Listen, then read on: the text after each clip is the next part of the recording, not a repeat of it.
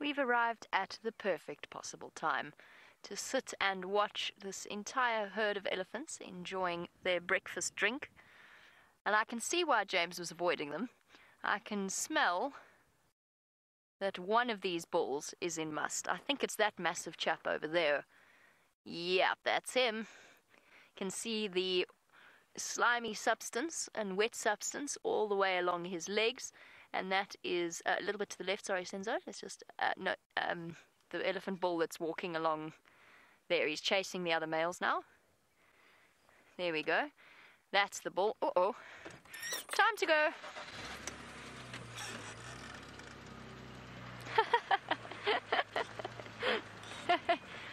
Okay, things I don't want to be in the way of. 2 big male elephants on a damn wall. There we go. Sorry about that, everybody. Rapid retreat. Stop running at me! I'm not doing anything. Okay, we've got to sit tight now. Now we've got to sit tight. Uh-oh. Alrighty. Here comes the big bull. He's chasing another big bull. He's very much in bull. In bull. Same thing. There he goes. Hi, big boy. Do not come and loom behind me. Fortunately, he is very much distracted by the other bull elephant. Oh, it was an interesting experience. We had to get out of the way. We absolutely had to. That big bull elephant is chasing another very similar sized elephant away from the rest of the herd. And that poor young elephant got caught in the middle of their conflict. We did not have anywhere else to go but away, because otherwise we would have been trapped on the dam wall. And I'm going to go back onto the dam wall in a little bit so that we can watch how that situation plays out.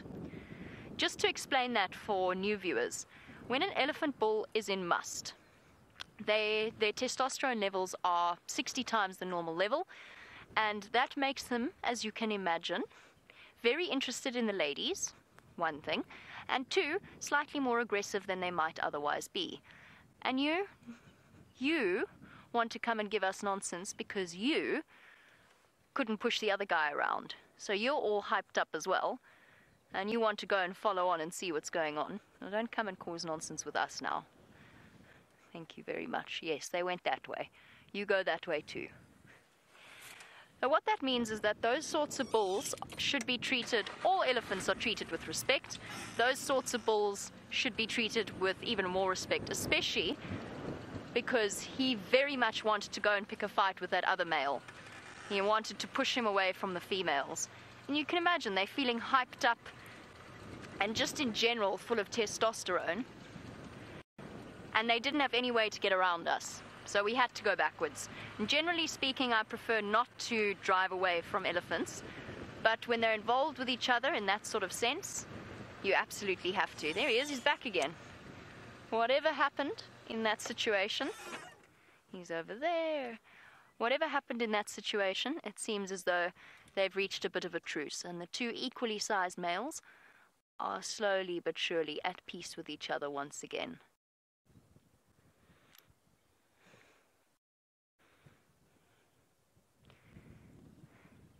Justin, yes, absolutely, the ground does shake when elephant herds run. Even when you've got 2 bulls chasing each other like that, then the ground does shake. And I once had a situation where I was being charged in the dark, but I didn't know because I turned off all my lights because there was another vehicle coming towards me. I was being charged in the dark, and the only reason I knew I was being charged was because I actually felt something. And I probably subconsciously heard doof, doof, doof, doof, doof, and then went very fast away from that elephant. That was a very unusual situation. Quite extreme, quite odd for that to have occurred. But I've been with running elephants before, and yes, the ground does shake. And you, mister, do you feel better now about yourself? You can see he's at the height of must. He's streaming from his temporal glands, so the glands between his eyes and his ears. And remember how I said his back legs were sort of covered in slime? And that's because in their height of must, they actually constantly dribble urine. Constantly. And you'll find that their back legs are soaked, and it acquires quite a green tinge. and a bit of a white foamy tinge as well in this case. And it stinks. I could smell him all the way across the waterhole. Yes, you cool off. You cool off.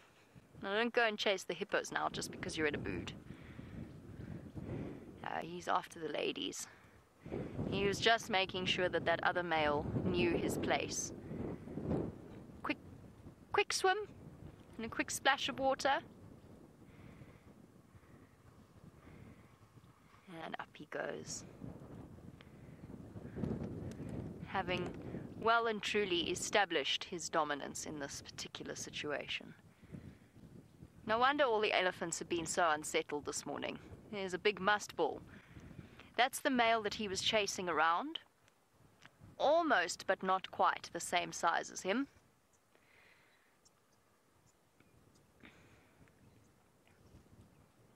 And there comes the young male that got caught up in all of it. They don't seem to want to get their tails wet. I've noticed all of them do that. Which is peculiar, because usually elephants aren't that bothered by that. I think it's more just the stress and angst of the situation, but it really does look as though they don't want to get their tails wet. It's hilarious. It's actually more to do with body language and the fact that there's conflict between the various males. You